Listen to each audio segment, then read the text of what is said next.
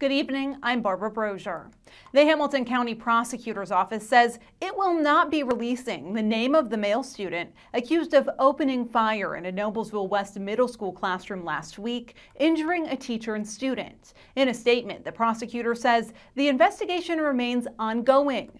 Information about the student's identity will only be released if prosecutors file a petition in the case. Noblesville West Middle School will open for the first time since the shooting on a 2-hour delay tomorrow.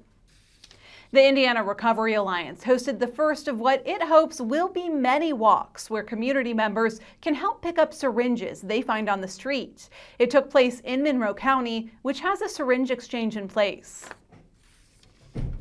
We want the community, again, to be very aware that the actual risk of a community-found syringe is negligible, whereas the real danger lies in denying access to people who are using drugs, syringes, clean syringes.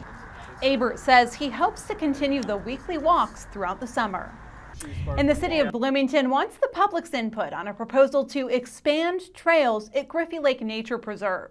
While there are already several routes hikers can take, none of them allow people to hike all the way around the lake.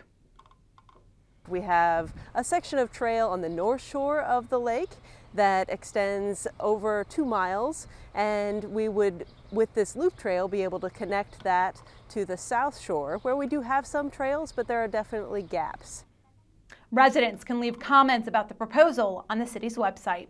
Now let's take a look at your weather. Tonight we've got a 70% chance of showers and thunderstorms before 1 a.m., a low of 71 degrees. That rain could be around for a few days though, folks. A high of 79 tomorrow, 70% chance of thunderstorms. Thanks for joining us. Have a great night.